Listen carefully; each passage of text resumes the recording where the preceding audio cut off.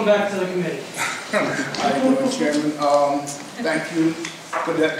Good evening. And I just want to say just a few things, because this really bothers me. I have been doing protests since I was in high school. And it was the same, just like Mr. Hall mentioned about Selma.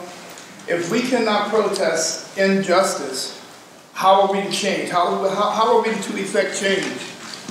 What are you going to do? You're going to make us all criminals because we get your attention? That's what civil disobedience is supposed to do.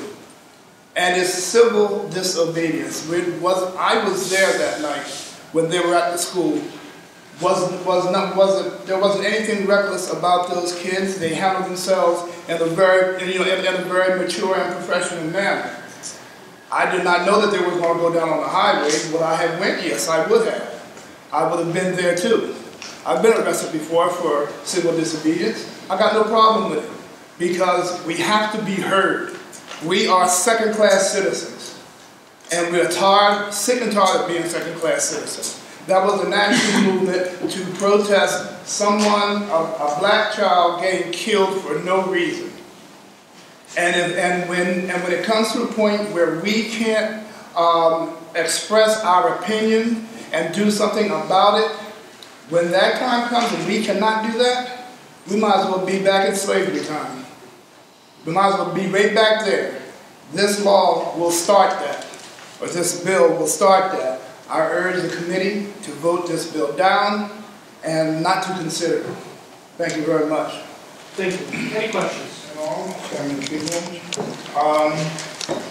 I'm also want to talk against this bill. If there are laws already on the books, why not just enforce the laws that are there? You're making criminals out of people who want to have a better life, who want a piece of the pie, who want a piece of the American dream. That's something that you're not supposed to do. We should, as we have the means of peaceful protest to talk about something or to draw attention to something that is not fair, that is just outdated.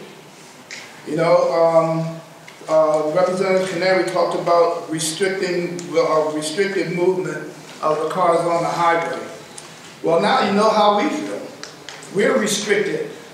All minorities are restricted in our movement throughout society and how to get someplace, how to get education.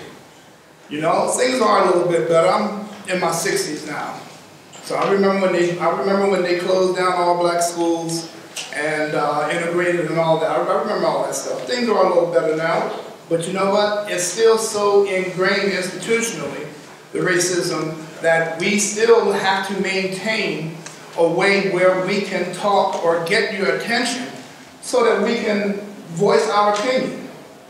You're not listening to us. They won't listen to us. So that was the way I was told from one of the young men that I talked to at the high school about that protest. This was orchestrated throughout the country. Boston and Providence were not the only protesters that took to the highways or to the freeways. This was something that was set up, and people talked about it over a long period of time, trying to get this set up. You're talking about people being safe. Let me tell you something. The 60s, 50s, those protests, how many people were safe? Actually, they brought out the dogs, water hoses, and all that. And that was the police doing that. And those were peaceful, civil disobedient protests. Of people with no weapons, of people with, there wasn't criminals at the front. These were preachers, teachers. If we cannot have the right to protest when necessary, then we have nothing. We might as well tear up the book and start all over again. Thank you. Thank you. Any questions? Thank you. Can we hear from